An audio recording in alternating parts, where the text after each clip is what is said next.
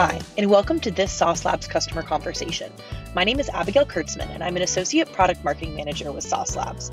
My guest today is Charles Sampankanpanich, a Senior Test Engineer for LightBox, the world's leading real estate information and technology platform. LightBox's mission is to modernize the real estate industry by providing a single platform for commercial, geographical, spatial, and environmental building data.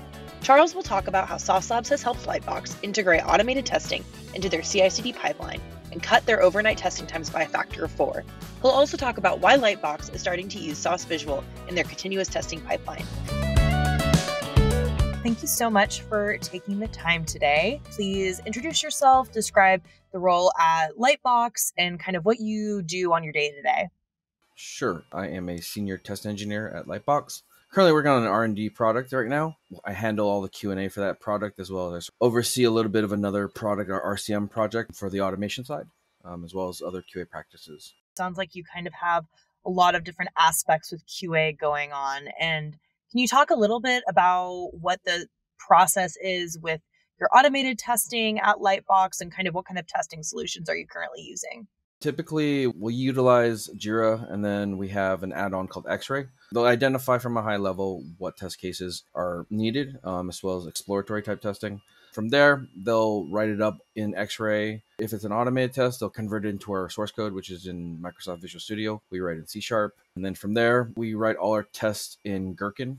We use SpecFlow in this case, so that allows us to just be more transparent to the business side to showcase what we're testing instead of showing our engineer style test cases. So it sounds like you have a lot of different moving parts there with your automated process.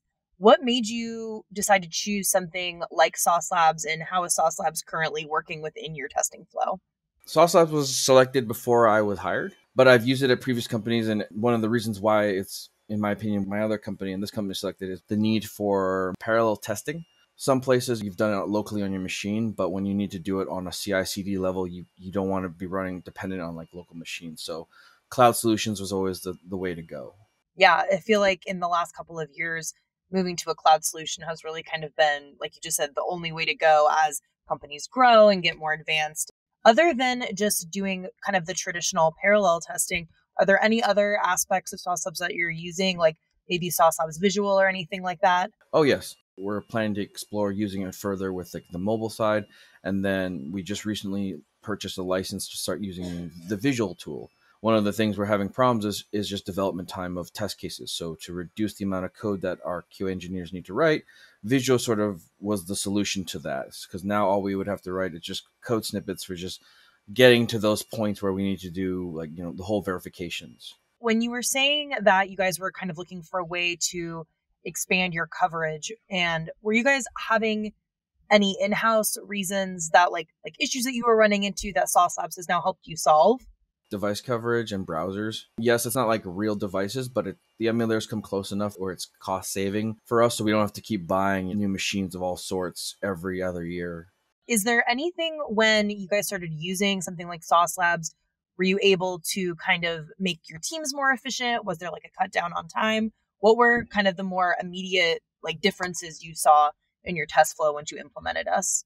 The more VMs we got, we were able to run our overnight regressions a lot quicker. I think when I started working here, they had 20 VMs. Our regression contained about 1,400 test cases a night we would run. By getting more VMs and optimizing our code with Visual, as well as just some other optimization, we went from 8 hours to we can run 1,400 tests in 2 hours.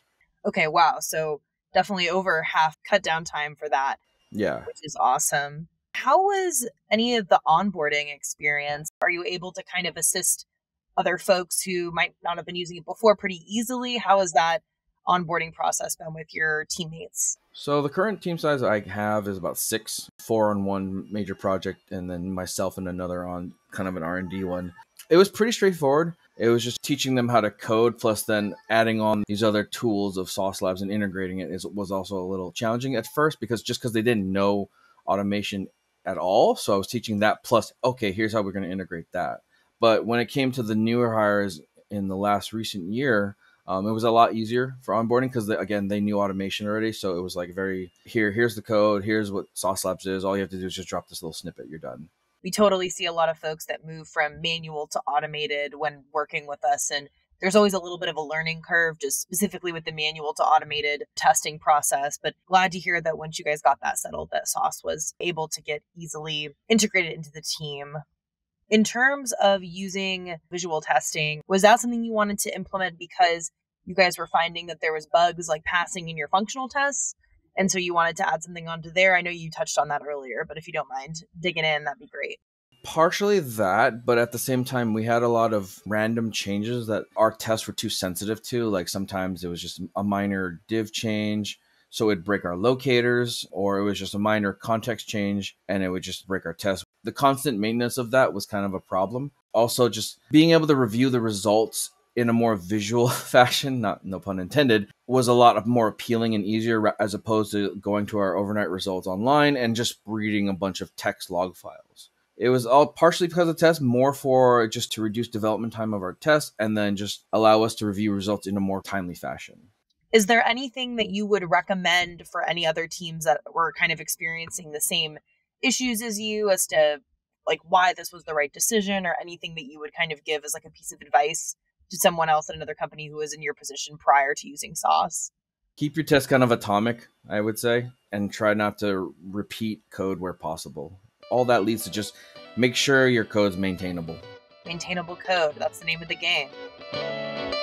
I want to thank Charles for joining me today and sharing his experience with Sauce Labs.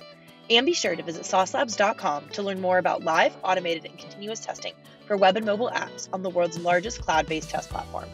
Thanks for listening and happy testing.